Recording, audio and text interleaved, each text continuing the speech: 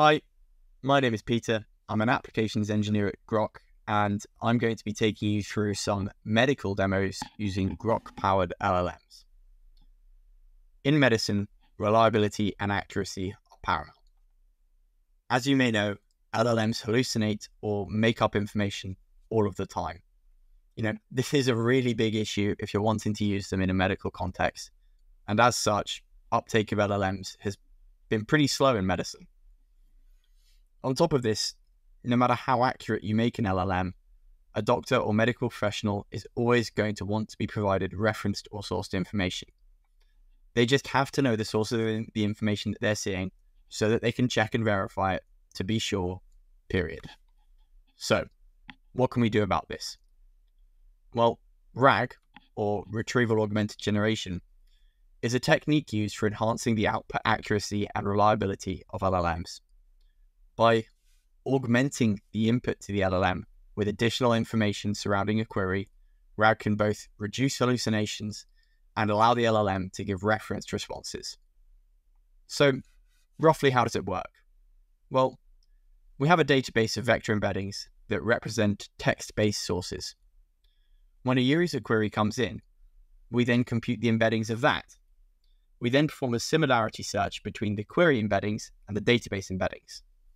The top matches in the database are then returned, and we feed those into the input of the LLM. In these demos, we're going to use a vector database that contains 3,000 genomics abstracts.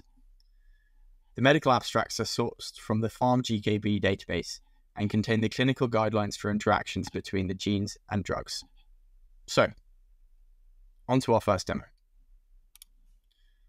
The gene drug guidelines I mentioned before get updated frequently. And as new research is published, it's important for clinicians to stay on top of it. What you're going to see is the genomics database I just mentioned hooked up to our LLM, which in this case is Mixtral. For demonstration purposes, when I input a query, the output will be presented both with and without RAG so that you can see the difference. So, let's put in a query. Which gene variants are associated with adjusted warfarin doses? Here are the two outputs, without RAG on the left and with RAG on the right. I mean, if we take a look at the difference between the two outputs, we can see straight away that there is simply a lot more content being presented with RAG.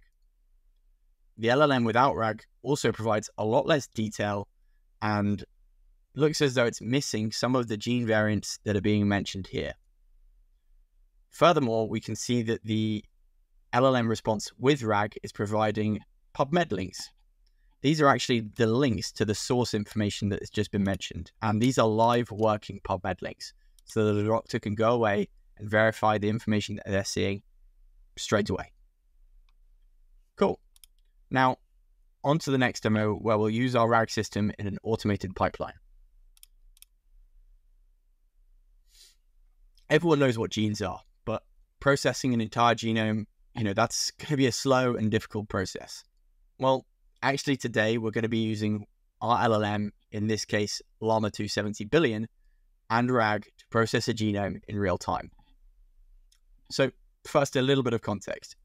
You can see that it's asking me to upload a VCF file. A VCF file is a variant calling format file, and it's basically a sequence genome. It shows which variants of a gene someone has. Now, just a second while I upload a file.